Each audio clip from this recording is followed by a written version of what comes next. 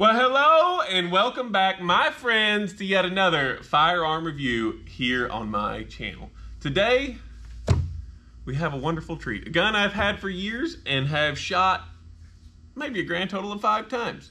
I've been reviewing nothing but really cool and exotic guns here lately, so I figured, why not step it back to something a little more normal that, maybe your average Joe might have laying around his house.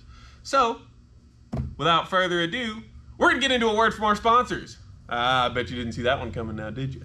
So, let's jump over to the sponsor segment. And here we are at the promotional portion of my video. Now, you may have noticed something today. Whenever you clicked on this video, you didn't have to watch an ad. And in the middle of this video, you're not going to have to watch an ad. And at the end of this video, you're also not going to have to watch an ad. That's because I learned very quickly in my brief 2-week YouTube career that YouTube hates guns with a passion. And they're going to demonetize it in every way they can. You can try to fight it and this, that, and the other. But I don't care enough. I have fun doing this, and I really don't want to fight with YouTube and make myself dislike doing this. So I just went ahead and turned it all off. I'm not hurting for YouTube's money. But what I will do instead is, obviously, you guys see me post my links for my Patreon, my beautiful Onlyfans account, and the store, Rate the Fence, which, in case you didn't know, I am the owner of. So what I'm going to do is in every video, I'm going to take 60 seconds to maybe 120 seconds. That's 2 minutes for those of y'all that can't do math. And show something that I have in stock. So without further ado, let me introduce you to today's product. Do you ever find yourself walking to the grocery store, coming home from work, pumping your gas and getting caught up in random bayonet charges from Thine Enemy? Well then, boy, do I have the product for you. In my hands here, you may see a genuine, one-of-a-kind that I happen to have a couple hundred of, Romanian AK bayonet. And these things are fantastic for, getting in some little stabby matches with your buddies. Who doesn't need one of these, right? So, for a limited time only, if you go on my website, which I will link down in the comments, you can buy one of these for $29.99. And if you use an offer code, StabbyBoy69, you can get an additional 10% off. These things are fantastic. Look at it. You got stabbing capabilities. You got, I think I'm doing this right, wire cutting capabilities. And if you look real closely at the back of this thing, you may notice that it has an interesting shape to it, right? Looks just like a caterpillar head. You got the eyeball and the mouth and everything. It's great. So anyways, let's get back to the gun. Pricing only valid while supplies last. Shipping and handling not included.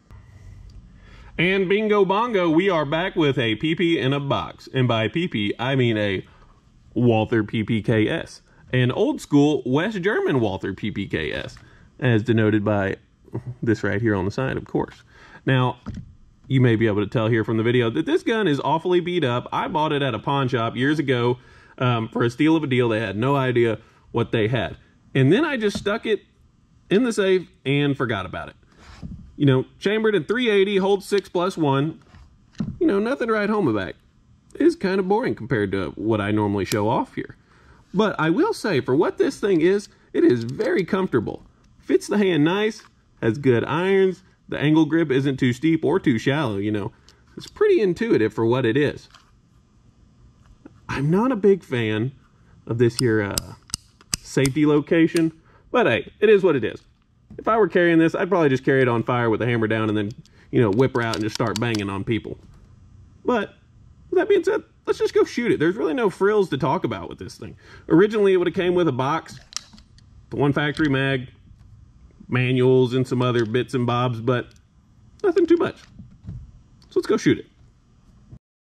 And here we are out on the range, trusty Walther PPk here in the pouch. Now let's go ahead and put some rounds into the woods. The perfect backstop, nature. Everyone should be shooting in nature, right? Anyways, like I said, we got the gun here. We've got a loaded mag of 6 rounds in it. We'll go ahead and rack one into the chamber. Man, that thing is buttery smooth. I really like that. And then let's go ahead and shoot it. Interesting. Throw this thing on safety real quick. That was a decocker, by the way.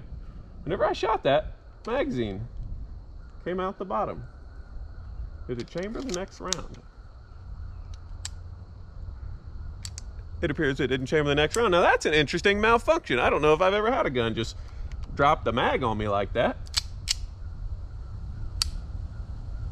We're not off to a good start here. Let's see what it does this time. It did it again. We may have a defunct gun here, folks. It keeps just kicking the mag out and not picking up the next round. Now, I wonder what could be causing that.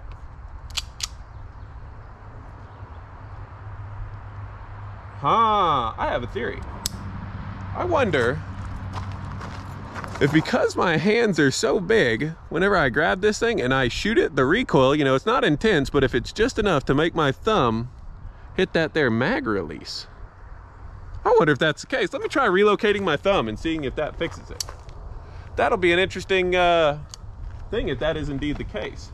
I don't even know how to combat that. Maybe I'll just try completely hiding my thumb.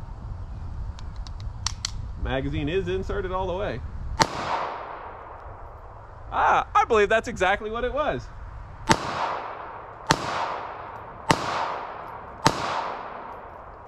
Mag locks through here. So that is an interesting thing. I have never had a gun do that to me. Also, I'm hitting exactly where I'm aiming. This thing is incredibly accurate for what it is, for as little as it is. But yeah, my thumb was, like I was saying, let me drop this slide here. As I was shooting the gun, you know, bang, recoil just a little bit, and the tip of my thumb was hitting that magazine, excuse me. I was shooting, and I was bumping that and dropping the mag. That's an interesting thing. Maybe there's size requirements on this. You can only shoot a PPK if you're a manlet. Interesting. You know, I'm going to cut the review short here at 6 rounds. That tells me all I need to know. Let's take this thing to the whiteboard. Well, welcome back to the whiteboard, my friends. Today, we're looking at a rather lackluster score. So let's go ahead and break this down for the Walther PPk S. So, for starters, extras. Just like the RPK 74, comes with a mag, bunch of useless doodads in a box. Does nothing for no one. A very underwhelming score of 4 out of 10.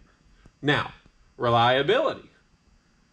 You didn't see me shoot it much, so you're not going to get an accurate view on that, but I've looked at a lot, I've talked to a lot of people, and I've shot these before, just not this one, and they're generally pretty good. I have noticed they tend to be a little ammo specific. Maybe that's just mine and my friend's experience, but hey, with that being said, we'll give it a 7 out of 10. Now, ergonomics. The gun is wildly comfortable, with the exception that, you know, my big old thumb here likes to press the mag release. But aside from that, mega comfy, 9 out of 10. That's really good, by the way. I did not expect that from such a little gun to be that comfortable in my hand. But I digress. We'll skip ahead. Performance. How relevant is this gun? 6+1? That's pretty booty compared to a modern gun. All steel construction, it's heavy. Yet again, kind of booty compared to a modern polymer framed gun. The only thing it's got going for it is she's mighty comfy and mighty accurate, and that's about it. And it's small. Great concealed carry gun, but much better options out there.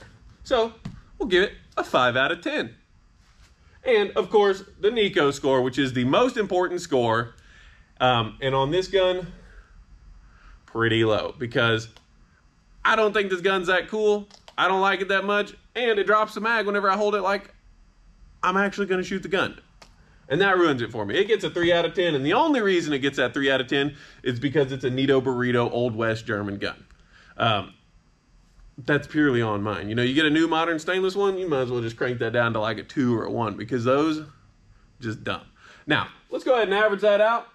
You get yourself a 5.6 out of 10, which is right in the middle of the road, a very average gun.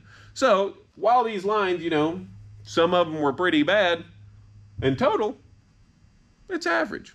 You could do a lot better, but you could also do a lot worse. And now, of course, last but not least, let's go ahead and get into this here price tag. On average, you can see them as low as $750 for some beater guns. Mine is probably in more that low price range, but being a West German gun, it does have some collectible value. But the new ones are like $850 MSRP. If you just desperately needed one, that's about what you're looking at, I guess, if you can find one in stock somewhere.